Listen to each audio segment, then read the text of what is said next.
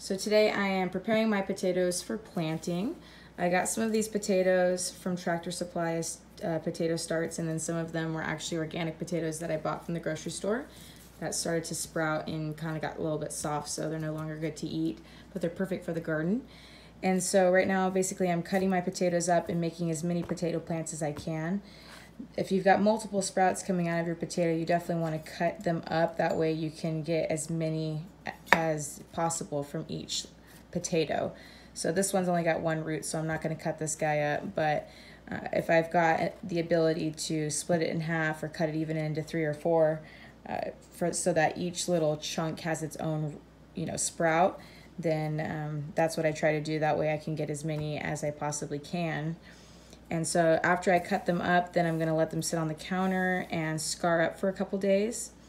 If you plant them directly in the soil like this, it makes them super susceptible to getting diseases, rotting, molding, all sorts of stuff. So it's best to let them sit on the counter and harden up a little bit. And then after about 3 days or 4 days, then planting them in the soil. And then once you get them ready to plant, then you're going to want to make sure you plant these sprouts facing upwards. These are actually not roots, but these are what's going to become the potato plant that grows out of the soil.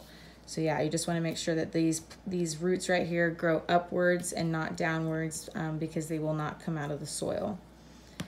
So I'm really excited to get these guys going. If you guys do not grow your own potatoes, you're seriously missing out. Homegrown potatoes are one of my absolute favorite things.